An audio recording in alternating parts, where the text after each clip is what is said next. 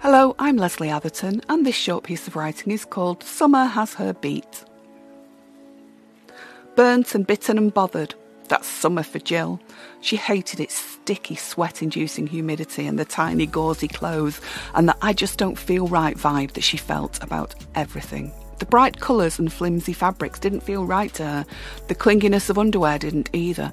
Her inevitable, sweaty, sticky, I need a shower 15 times a day unfreshness was the worst. She would rant at her husband. How and why would anyone enjoy, or could anyone enjoy this?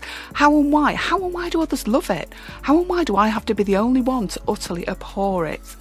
He would remain quiet, smoking slowly, breathing smooth and unlaboured, as he rested in his grandfather's wooden deck chair and turned down the volume on his hearing aid. Jill loved autumn evenings, as she would sit reading in the back garden, or would watch bats fly overhead, almost able to discern the sound of the effortless flapping of their wings over the other suburban garden sounds. Jill loved watching. She loved sitting, snuggled on the garden bench under coat and scarf, with a tinkling crystal glass of something red and rich, with air around her, with that cold, wet smell of plants that, exhausted, are taking their chance to rest. She loved to rediscover the empty spaces within her garden and how the wind blew through her thinning hair. She loved the winter and the spring, but as each summer approached, Jill lost all drive and all direction. She didn't want to be anywhere or to do anything because all that mattered was cool time and alone time.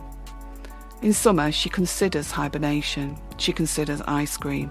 She seriously considers aircon. But what would she miss? Not a lot. Ice lollies, cold beer, staying at home, showers.